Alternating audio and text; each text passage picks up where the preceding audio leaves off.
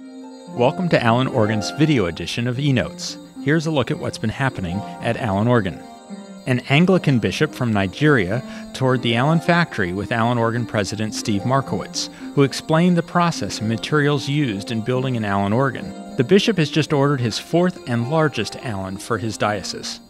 Maternity of the Blessed Virgin Mary Catholic Church in Bourbonnais, Illinois, is enjoying their new 3-manual Allen organ. The 58-stop pipe combination instrument features a French terrace console and is surrounded by beautiful pipework.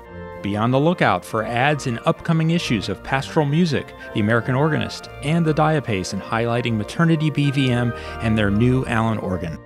Allen Organ Studios in the UK recently provided an Allen organ as part of a fundraising event for the Weldmar Hospice.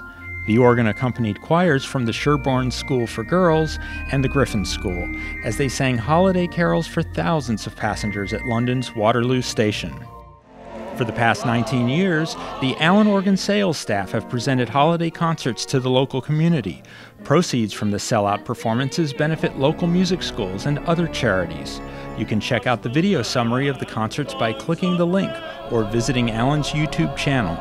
Be sure to stay on top of all the Allen news by going to our website or Facebook page.